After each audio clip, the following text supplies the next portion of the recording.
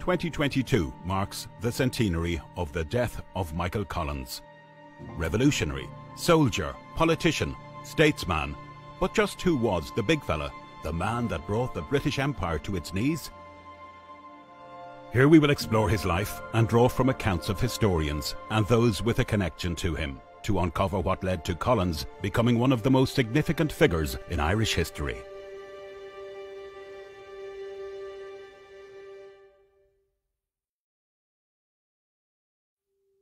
Born in 1890 in Woodfield in Cork, Michael Collins was the youngest of 8 children. His father, Michael John, was a member of the Irish Republican Brotherhood, or IRB. When Michael Collins was born, his father was 74 years of age.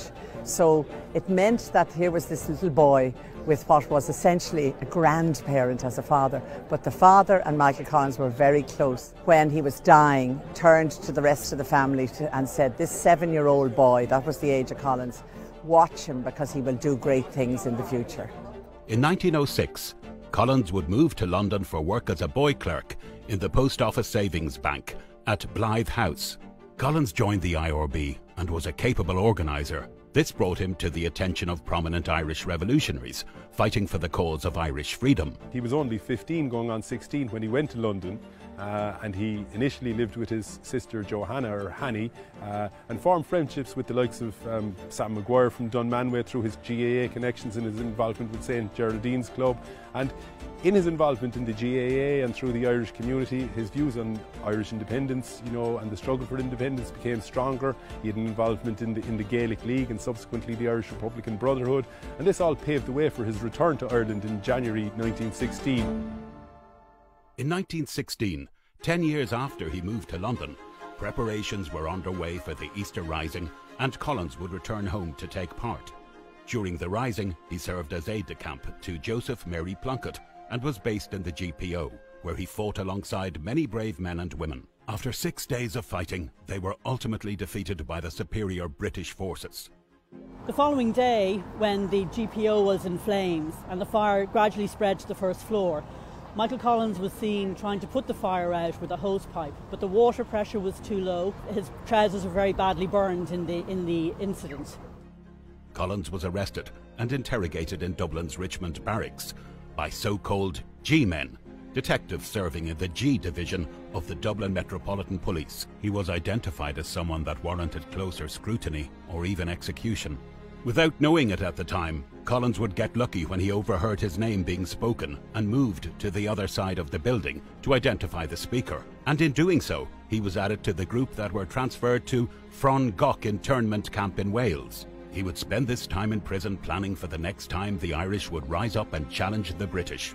In December 1916, he was released and sent home, following the public outcry for the treatment of the revolutionaries. In the following years, Michael Collins built his reputation as a prominent member of the Irish Volunteers. He was elected as a TD in 1918 for Cork South and would serve as Minister for Finance in the First Dáil, which was a devolved parliament that still answered to the British government. On the 21st of January 1919, the First Dáil would declare an Irish Republic. This brought about the War of Independence, which lasted for almost 2.5 years. It saw fierce fighting against the Black and Tans, the Royal Irish Constabulary and the Auxiliaries. Collins played a leading role in developing a sophisticated intelligence and counterintelligence network, including the recruitment of double agents. He founded the Squad, also known as the 12 Apostles, which was an army unit that sought out enemy informants and British agents engaged in espionage. During this period, Collins was aided by a double agent named Ned Broy. Broy worked for the Dublin Metropolitan Police and passed information to the Irish Volunteers. One evening, he smuggled Collins into the Great Brunswick Street barracks in Dublin and gave him access to British intelligence files. The British government came under significant international pressure as a result of the atrocities being reported in Ireland. As a result, a truce was agreed in July 1921. Collins was one of 5 plenipotentiaries appointed by Dáil Éireann to negotiate for peace in London.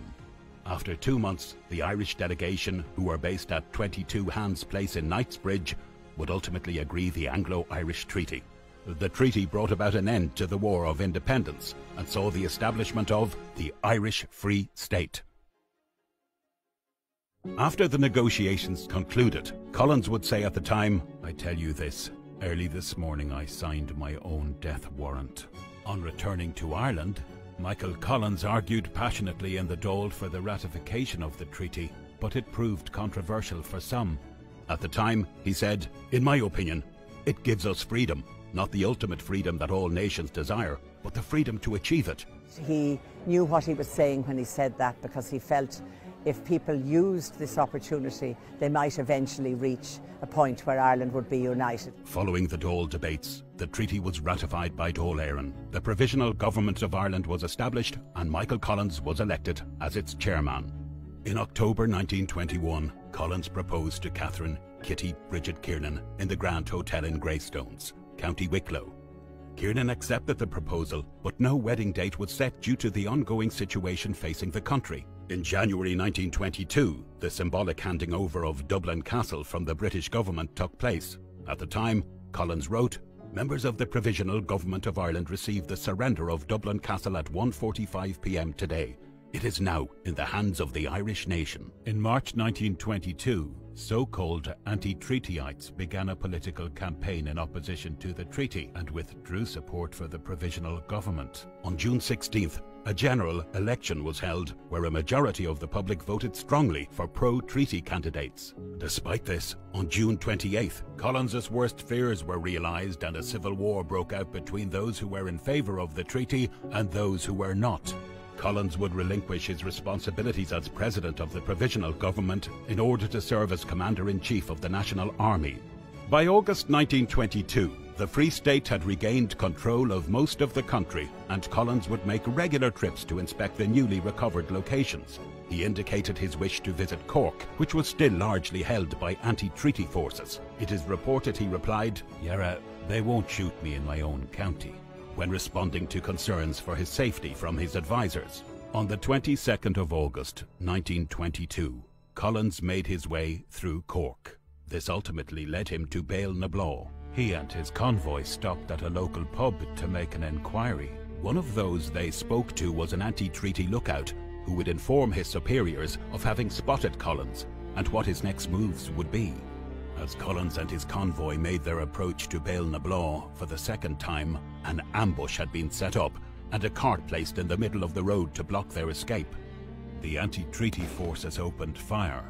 To get a better view of the ambushers, Collins left the safety of his armoured car and was tragically struck in the head and killed by one of the bullets of the anti-treaty forces. Those in the convoy ran to assist Collins and tried to administer first aid. They whispered an act of contrition into his ear. But, tragically, Collins died soon after. In the following days, Collins's body was brought to Dublin by ship, where he would lie in state in Dublin City Hall for 3 days. Collins's funeral mass took place in Dublin's Pro Cathedral. An estimated 500,000 mourners attended, which was almost 1/5 of the country's population at the time. All sides were temporarily brought together in grief. Tens of thousands of mourners paid their respects at Collins's coffin, including anti-treatyites and British soldiers. The family was heartbroken, but you know, they didn't talk about it for years and years, like an awful lot of other people. It remained kind of locked up in their hearts. And eventually my mother, when we were in our late teens and early 20s, began to talk a little bit about it, but mostly people at that time who lived on after the Civil War found it too difficult to talk about. The most tragic aspect of his death, in my view, is the fact that he was on a visit to Cork, the primary purpose of which was to bring the Civil War to an end. The fact that he was subsequently killed in Bale-na-Blaw, in my view, prolonged the Civil War, which, as we all know, lasted until the early months of the summer of 1923. Today, Michael Collins rests in Glasnevin Cemetery in Dublin. He was 31 years old when he died. Ar yesh day, Garev Ananam.